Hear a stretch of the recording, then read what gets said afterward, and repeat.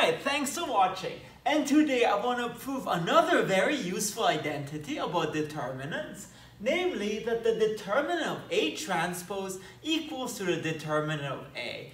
And then at the end, I will also solve a little mystery of linear algebra. So just stick around.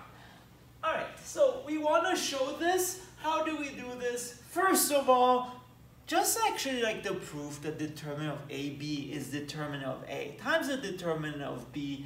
Let's get rid of the case where A is not invertible. So note, so if on case 1, A is not invertible, well, then on the one hand, we know that the determinant of A is 0. Again, we can independently show this. But also, if A is not invertible, then the rank of A is not optimal. So it's strictly less than n, where A is n by n. But then, what is the rank of A transpose? Well, not by definition, but it is true that it's the same as the rank of A. And if you want, it's the same as the number of pivots of A. So it turns out the number of pivots in A is the same as the number of pivots in A transpose. And that's if you want, because a pivot row of A is a pivot column of A transpose. So the pivots don't really get changed. So the rank of A transpose is the rank of A. And in particular, because the rank of A is less than n, it follows that the rank of A transpose is less than n. And in particular, this implies that A transpose is not invertible. And in particular, we get that the determinant of A transpose, it's also 0, which is equal to the determinant of A. So in the case where A is not invertible, we know that this identity holds. And therefore, from now on, assume that A is invertible. So assume A is invertible. And just like before, for the second case, let's do the simplest case possible. So let's assume A is an elementary matrix. So assume A is elementary. I want to show you that in each case, we do have determinant of A equals determinant of A transpose. So first of all, assume A is of type 1, which just means A interchanges two rows. So interchanges. And so rows I and J. What it looks like the identity matrix, but rows I and J are interchanged. So let me just give you an example. If you have a 4 by 4 matrix and you interchange rows 1 and 4, then it looks like this: 0, 0, 1, 0, 1, 0, 0, 0, 1, 1, 0, 0, 0. And what do you notice about this matrix? Well, precisely A transpose equals A.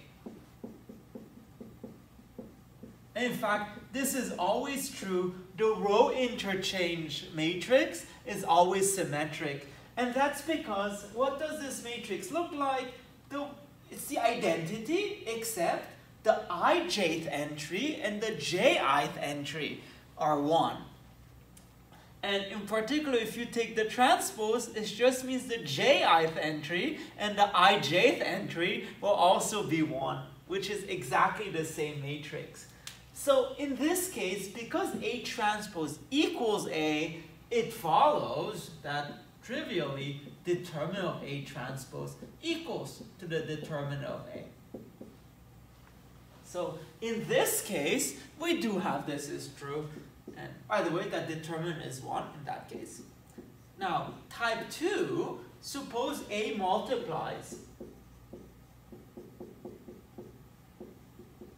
a row by, let's say, K, then what does A look like? Well, it looks like the identity, except row K has this value K, so the K comma kth entry is K, and in that case we also have that A transpose equals A.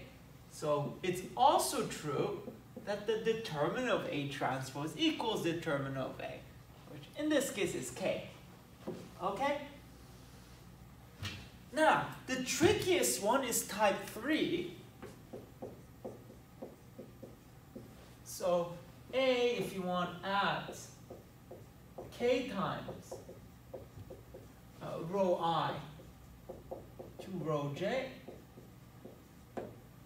So again, let me give you an example. If you have, let's say, 1, 0, 0, 0, 1, 0, and you add 3 times, I guess K times row 1 to row 3, it looks like the identity, except you add, K on the 3 comma first entry. But then what does A transpose look like? It still looks like the identity.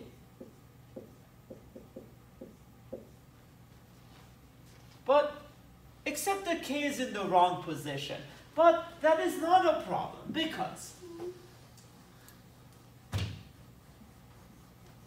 first of all, I have done this in another video, that if you add K times one row to the other one, the determinant is 1.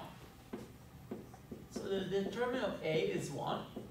Whenever, again, you add K times one row to the other.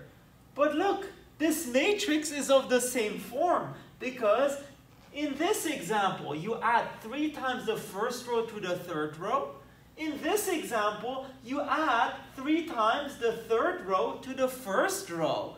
So A transpose is an elementary matrix of the same type. And remember what I said? Whenever you add a multiple of one row to the other one, the determinant is still 1. So in this case, the determinant of A transpose is also 1. And therefore, it is the same. Determinant of A transpose is the determinant of A. Wonderful. So for all the 3 types, we have verified that the determinant of A transpose is the determinant of A. And now we can move on to the general case.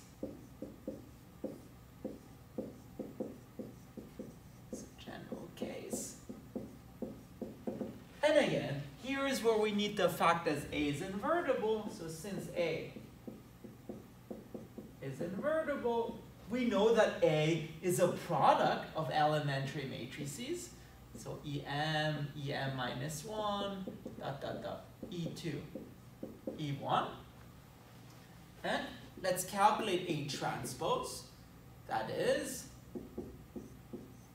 EM, EM minus 1, E2, E1 transpose.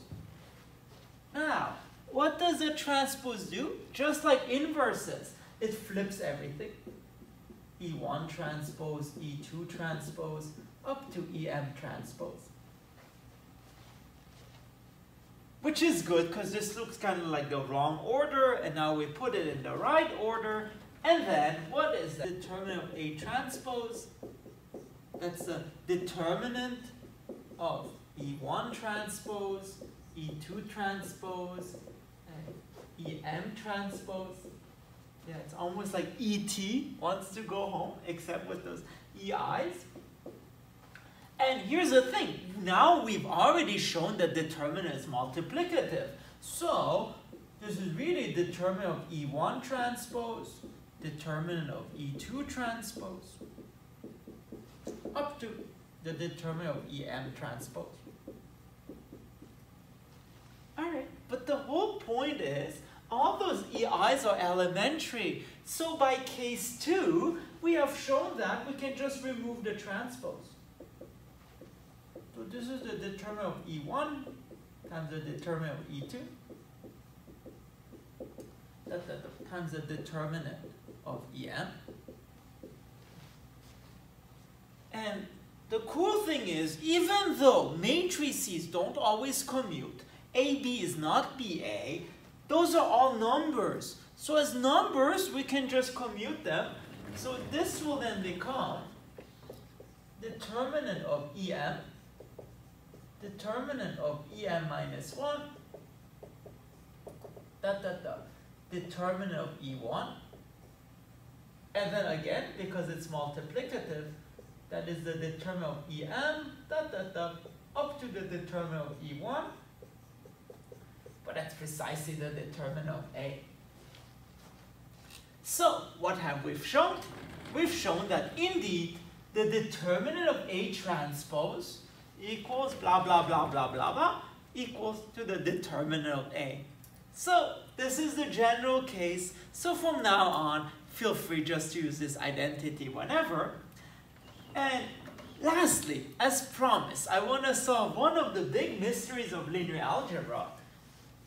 Because, how did we define the determinant? We defined it as cofactor expansion along the first row. And then, with a lot of work, we've shown that you can actually cofactor expand it along any row. But it's not obvious yet that you can expand it along any column. But this is precisely what we're going to show now. So, fact can evaluate the determinant of A using any column. So not just any row, but any column. And why is this true? Well, expansion using column J of A.